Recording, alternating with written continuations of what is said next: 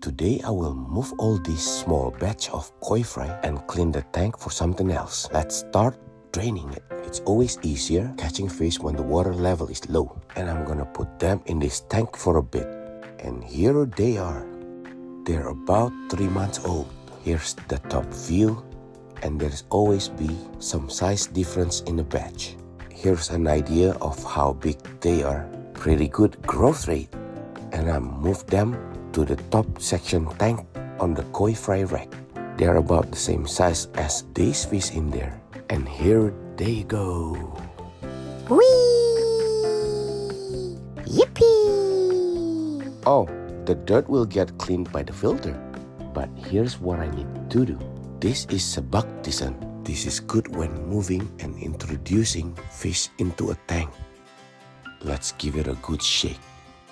Here's the dosage for the whole 3 tanks. And I'm just gonna put this through that top tank and eventually will spread to the whole system.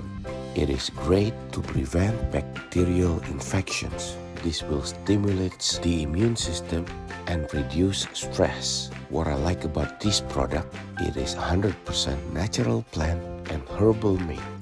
And it can be used during feeding.